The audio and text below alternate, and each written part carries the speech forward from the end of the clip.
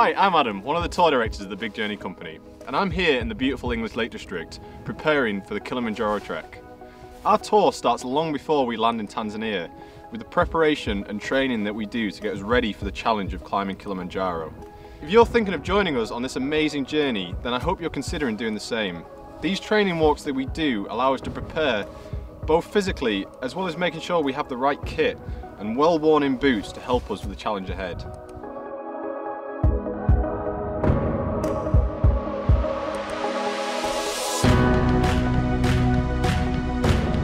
When we land in Tanzania, we start our trip with a little luxury.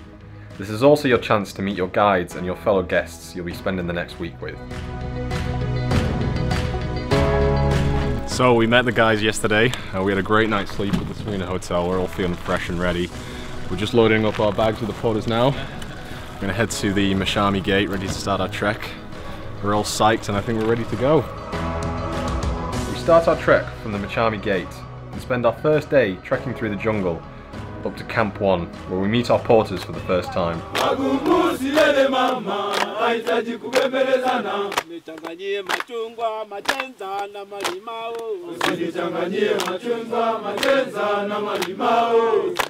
As we embark on our journey, we leave the jungle behind and we spend the next 4 days taking in Kilimanjaro's changing landscape. It's absolutely beautiful. The sunset is beautiful. The different climates that we're seeing, the rainforest in the beginning, and then it's opened up to a really nice area.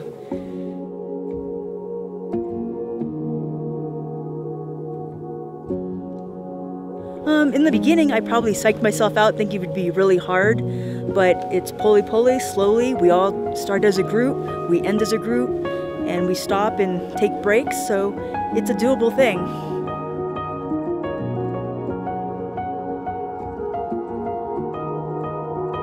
Might be slow, but I'm still gonna make it. I can't believe for the small group that we have, you know, that they have 28 porters and other support people that are taking care of us. It's just incredible watching them put up camp and tear it down. Well, actually, we don't usually see them put it up because they get here so quick, but tearing it down and just hiking right past us. With a smile, all the time with a smile. Yes. All the time with the joking and the laughing and the, you know, just having a great time.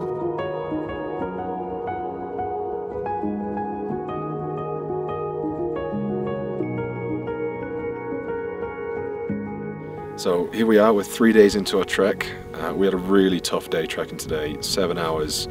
The whole team did really well, I'm so proud of them. And it's times like this that make it all worth it. The night sky tonight is incredible. You can see the Milky Way to the naked eye and it's just mind-blowing.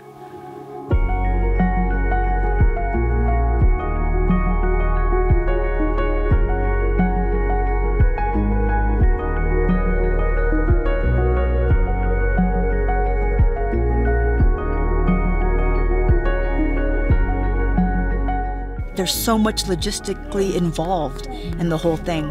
So having Diamond to take care of all that for you and Big Journey companies taking care of that for you makes it seamless. From getting to the airport and having somebody greet you there, you don't have to worry about anything, and that is a first-class service to me. That was really great. We're on our way up to base camp now, which is Kosovo Camp. We should be there for about lunchtime. We're going to be up at midnight, trekking through the night, hopefully to make it up to summit for dawn. So by this time tomorrow, we'll have been up there. Fingers crossed.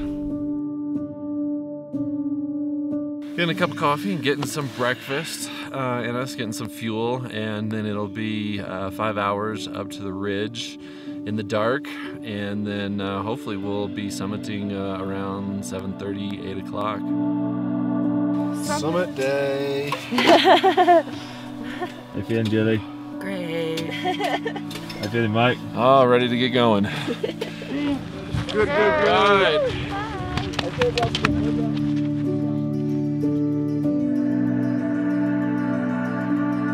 The summit push is by far the biggest challenge we'll encounter on our journey.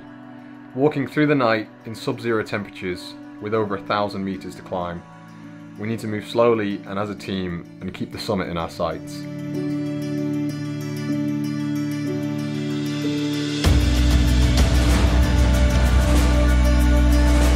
As As the team reaches the summit for sunrise, we realise all this effort has been worth it.